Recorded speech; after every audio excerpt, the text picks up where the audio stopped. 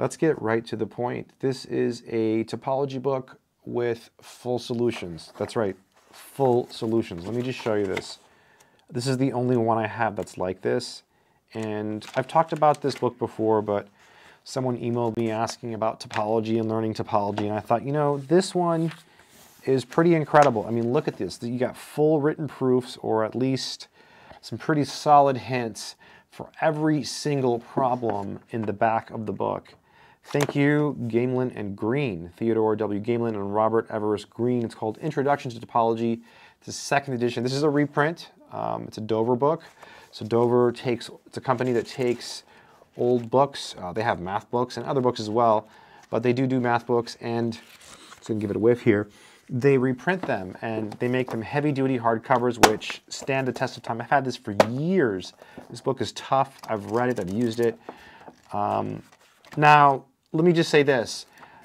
When I first discovered this book, I was very excited because I thought, oh, this book has all of the answers in the back of the book. I am going to become a topology master. I'm going to become a master at the Frechet derivative. I'm just going to know everything, topological spaces, and I'm just going to know all of the infinite product spaces. Yeah, in my sleep, right? I'm just going to absorb all of this because I have all the answers, right? I will know everything about the Jordan curve theorem. I can prove everything immediately. I thought I was going to be amazing, but you have to actually think, and it's hard. So topology is a hard subject. The proofs in this book are well written. They're elegant. The authors do a great job, and I think it's an amazing book. But you still have to think. Even when they give you the answers, you're like, wait a minute, what? Like you still have to think. So there is no easy way to learn topology. Like, you do have to struggle to learn. Also, you want to know how to write proofs. You want to be good at it before you jump into it. So, beautiful subject, though. Let's take a look at this book. And here's the copyright. It's 1983, 99, right? So, for some reason, I thought it was older, but yeah, not that old. I mean, it's old, but not like from the 40s. Yeah, here it talks about topology. Let's skip that. Let's just go to the contents. And it says to selected exercises. I guess maybe because they give you some hints, but I feel like everything is there. Everything is mentioned, at least, from what I've seen. Metric spaces is one. It's a good place to start. We're going to look at that in a minute. It's a nice chapter. I've read this entire chapter. Topological spaces, very good content here. Very standard. So if you're taking a topology course in college, this is going to coincide very well. In fact, when I took topologies in undergrad, I was using a different book, the one by Baum, and that starts by defining topologies as neighborhood systems, and that's very non-standard. It's not as common, and so I struggled. So I got this book, and this helped me learn topology because this took a more standard approach. Homotopy theory, okay, and then we have higher dimensional homotopy, and then we have solutions to selected exercises, as you can see, and again, I see none missing. I mean, it'll say follow the hint. Maybe that's what's missing, but like, yeah, they're really good about it. Metric spaces, it says here. Let's read this. The ideas of metric and metric space, which are the subject matter of this chapter, are abstractions of the concept of distance in Euclidean space. Right. Basically, a metric space is a set with a distance function, basically. These abstractions have turned out to be particularly fundamental and useful in modern mathematics. In fact, the aspects of the Euclidean idea of distance retained in the abstract version are precisely those that are most useful in a wide range of mathematical activities. Right. So, right, the Euclidean idea of distance, so like the absolute value is the distance function, the one we know in one space. In two space, you know, you could do something similar via the Pythagorean. You can use the distance function, right, with the Pythagorean theorem, and that's how you derive it. And that's how you construct it, you know, using the Pythagorean theorem. So you construct that distance function on the plane, and then you have a metric space.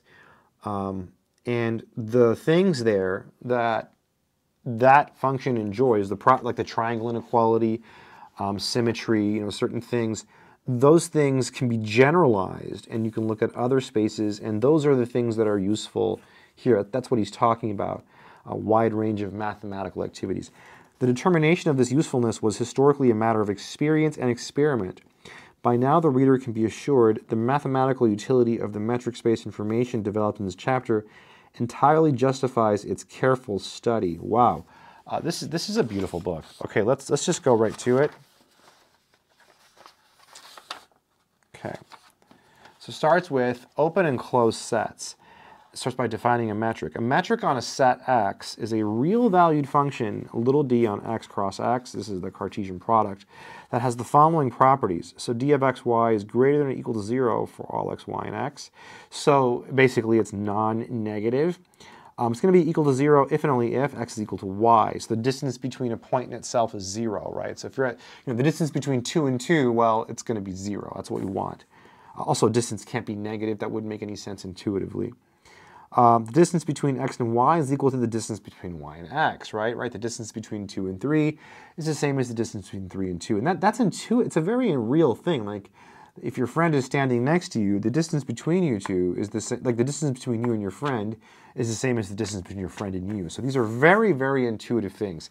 And this one here is the triangle inequality. The distance between x and z is less than or equal to the distance between x and y plus the distance between y and z. And then it goes on, it says, the idea of a metric on a set X is an abstract formulation of the notion of distance in Euclidean space. The intuitive interpretation of property 1.4 is particularly suggestive. This property is the abstract formulation of the fact that the sum of the lengths of two sides of a triangle is greater than or equal to the length of the third side. Consequently, 1.4 is referred to as the triangle inequality.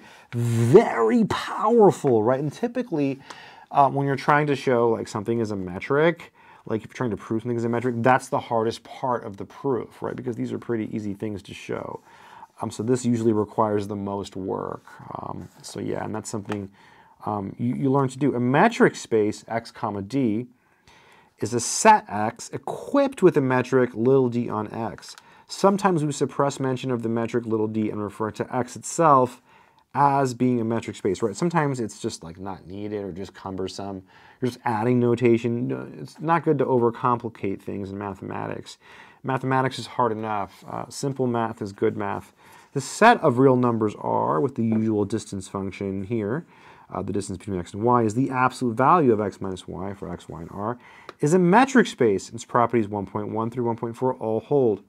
More generally, the n-dimensional Euclidean space Rn, consisting of all n tuples, x equals x sub 1 through x sub n, of real numbers, becomes a metric space when endowed with this metric here. Yeah, really, really cool. Now, by the way, in 2 dimensions, this would be the square root of like, x1 minus y1 squared plus the quantity x sub 2 minus y2 squared. So it'd be something like that. But it does have, and again, it does have exercises. And they're good exercises. They're standard problems. If you're taking a topology class, these might be test questions, right? So this is a wonderful book for that reason. It's a great supplement. Great supplement. Anyways, one of my favorite topology books, maybe my favorite. I mean, Moncrief's is a great book. It's the de facto standard. Everyone loves it. I mean, I have it right here. Moncrief's, it's a wonderful book. But this one has answers, and that makes it amazing. By the way, if you want to learn math, I have courses. They're on my website, mathsorcerer.com or freemathvids.com. They're actually on Udemy, but check them out because if you use the links from my website or from the description of any of my videos, it helps me greatly, and I lowered the price to as low as I could, so you should get a low price. I hope it's been helpful. Keep doing mathematics.